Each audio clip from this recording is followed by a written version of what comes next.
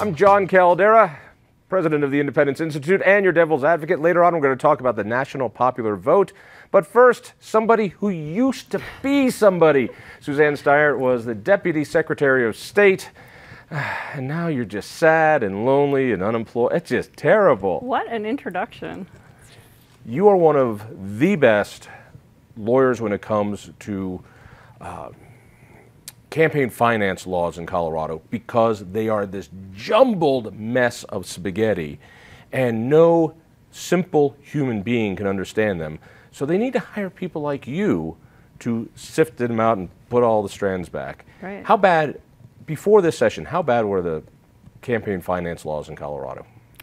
They were pretty Byzantine. You know, a lot of ins and outs, and yeah, not anything I think an average candidate could walk in and understand. Or an average supporter who wants to help out a candidate. There are many cases where somebody was just trying to help a candidate or a cause that they liked. Before you knew it, they stepped over some line they didn't even know was there. Yeah, I mean, there's been a lot of lawsuits in Colorado over people who are truly just kitchen table neighbors who get together to try to talk about an issue, and as soon as they raise $200, they fall into this abyss.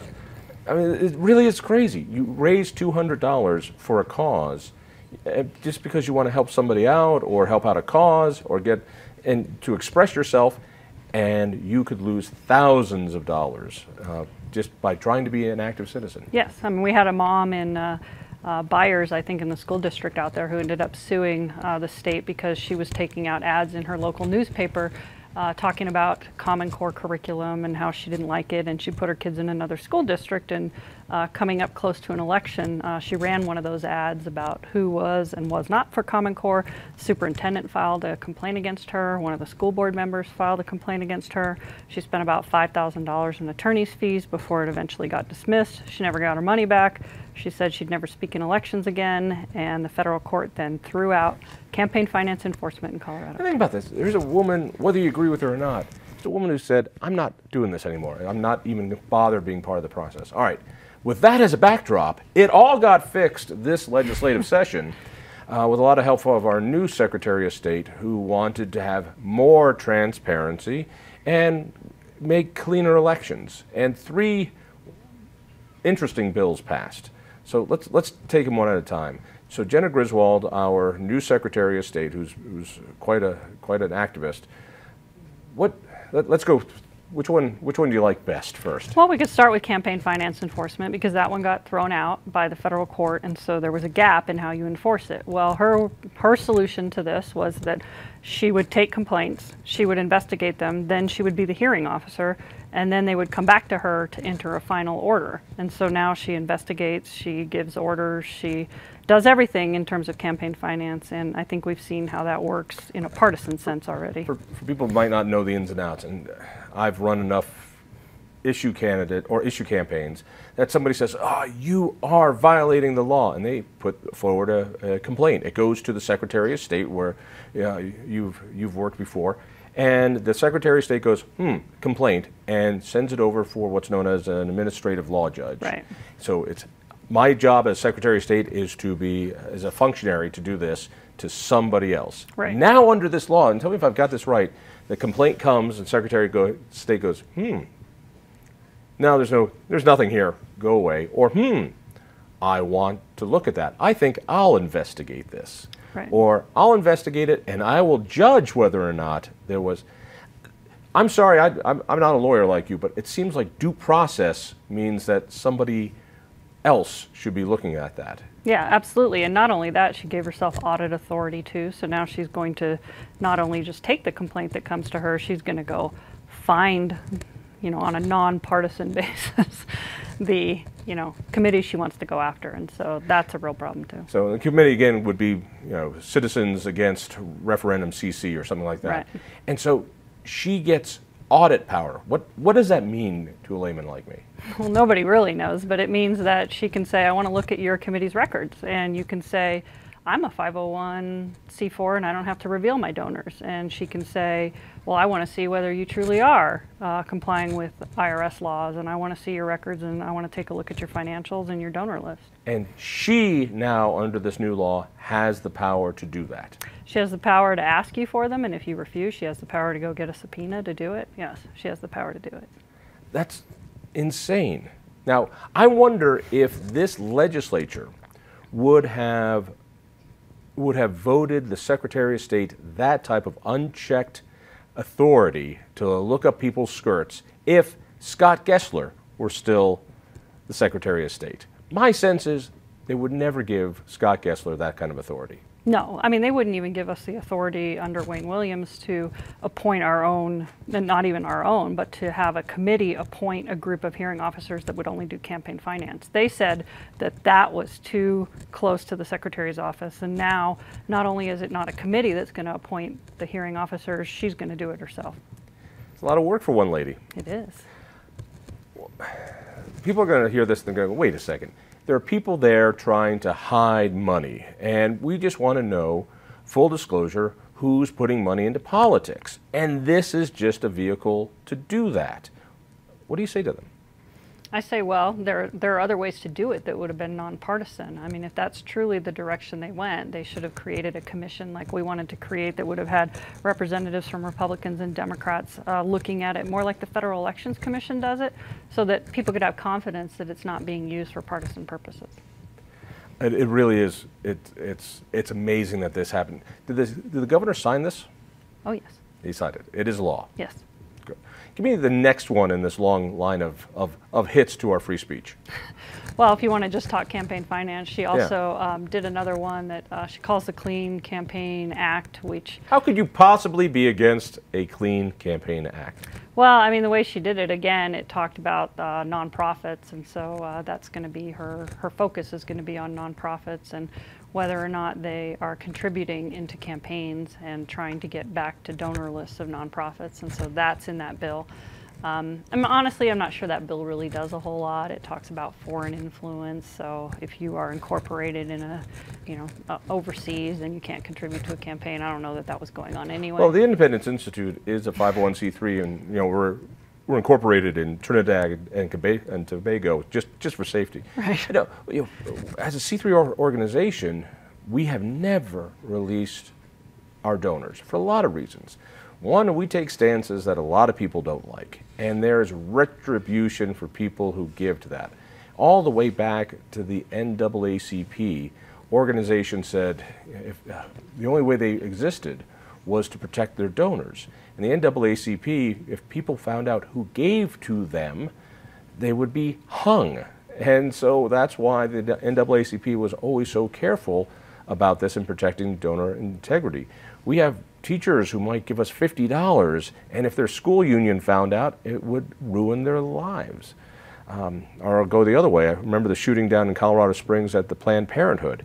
If that crazed guy could just say, I'd like to see who your donors are and their home addresses, then maybe I'll take my gun someplace else. There's a reason for this. What happened to privacy that you could express yourself and still feel safe?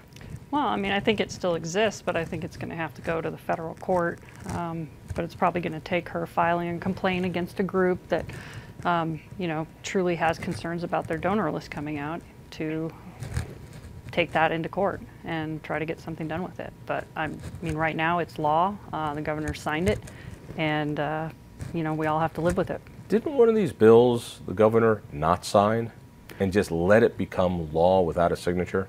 I'm trying to remember which one that was.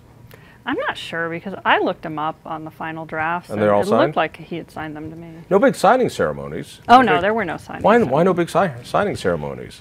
Well, I think that the groups on the left have concerns too. Groups like Progress Now, groups that engage in political speech on a regular basis have concerns about releasing their donor lists. So I think that the governor probably, I don't know. You keep using this term partisan, that this is going to help their team. This is going to help Democrats. This is going to help Jenna. And I don't think there's any doubt about this. When you give a Secretary of State that type of unchecked power to subpoena and audit people and organizations without going through a judge, that's just crazy. And decide which complaints to follow and which complaints not to follow. Why will I not be surprised if those investigations go one way? Jenna's cozy relationship with Planned Parenthood, that she needs to run her press releases through Planned Parenthood. If someone files a complaint about Planned Parenthood, how fair do you think she's going to be about looking at that complaint? How do we know that she's going to be fair? Well, we don't, and there has been a complaint filed against Progress Now, and there was a complaint filed against the website Colorado Polls, and in both those cases she was asked to recuse herself, and she declined to do so, and then she found in their favor. And so the track record so far is not great. The only complaints that have gone forward have been against some unaffiliated candidates that ran in the 2018 election, and they probably spent more on attorney's fees than they ever raised going through that process. So, the third bill, did we cover the third one yet? What's the third one? I don't know, you said there were 3 bills. I did? Oh, I did then. All right, so if somebody is going to get involved in expressing themselves, not even getting involved in vote yes for this or vote against Bob, what is it that they need to know? What is it? What is the main pitfall they need to worry about? Why do we keep having to hire experts like you? And what is it you're going to tell us? Well, I think the main pitfall is if you spend money, then you probably are better off registering and reporting that you spent the money. If you get with other people to spend money, then you need to, think about what the ramifications of that are going to be and whether you need to register your committee and reveal your donors.